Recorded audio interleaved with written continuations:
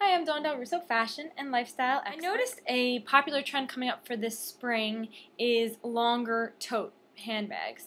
They seem to be what a lot of celebrities are wearing. I saw Camilla Alvez with one, Jennifer Love Hewitt, Kelly Rowland. You guys could check out my blog, My Intimate Affair of Fashion, to see those pictures. But I'll show you one that is similar and really nice style. I like them because they're longer rather than wider, so they're a little bit easier to hold under your arm. This is similar to the styles that I've seen on a lot of different celebrities, just a few. But this one is a bluish purple color, which is really, really pretty. And see how the shape of it is much longer this way and a little bit less as wide.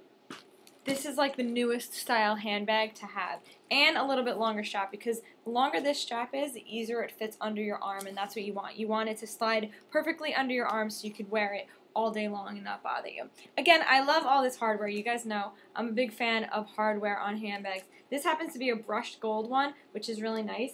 And this one has a zipper on the inside, which is so key. I say it all the time, so look for that zipper, because your bag will not lose anything. You never have it fall over and stuff will come out. So I really like that. And there's like a ton of pockets inside. These are just things to look for when you're buying a handbag. This is a faux leather one, which makes it really inexpensive but still look nice. When you're buying that, you want to look for the quality in the feel of it. You don't want it to feel like it's gonna like fall apart on you right away. So that's nice. There's other features that I like on longer bags like this are when they have pockets in the front. You can stick your keys in there, you could stick your cell phone in there, which is really nice too. And this one has this really cool like loops on the bottom and the hardware, so it's fun. When you put the bag down, it kind of makes it a little bit more stable, so it stands up straight for you too. I love that. You can find these bags in a lot of different colors. I suggest for the summer to go for something a little bit brighter. Do the purples and blues, which look really nice and transition well into fall.